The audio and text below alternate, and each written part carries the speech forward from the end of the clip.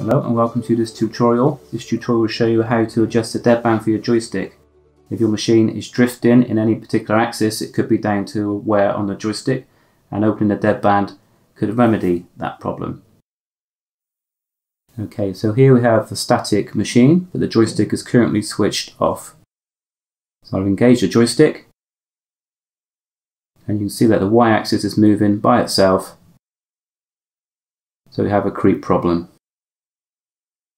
If I turn off the joystick, the motion should stop.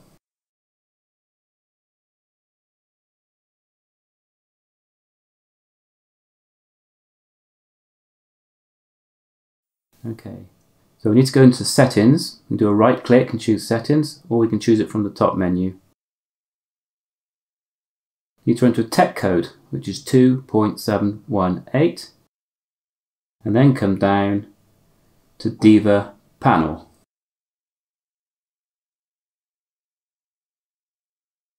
Click on Show Diva Panel. Now we need to go to the Joystick tab. Okay, so here we have a percentage, which is currently 15%, plus or minus. It's important to maintain the minus. So I'm just going to change this slightly to 20%, and do this on both sides. Apply the changes. Okay, now I'm going to switch the joystick back on again. And notice we are still creeping. Okay, so deadband at this stage is not big enough. So back into settings, show Diva panel, joystick, and now I'm going to try 25%.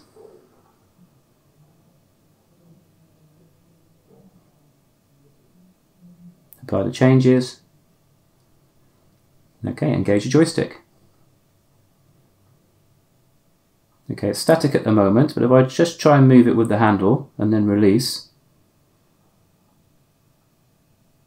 we notice we still have some movement.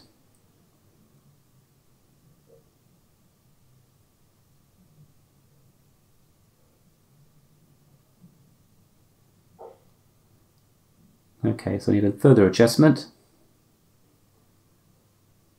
Diva panel, joystick, and now I'll try 30%.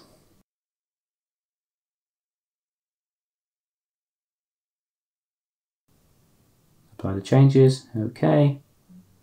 It's going to engage the joystick again, and we are static.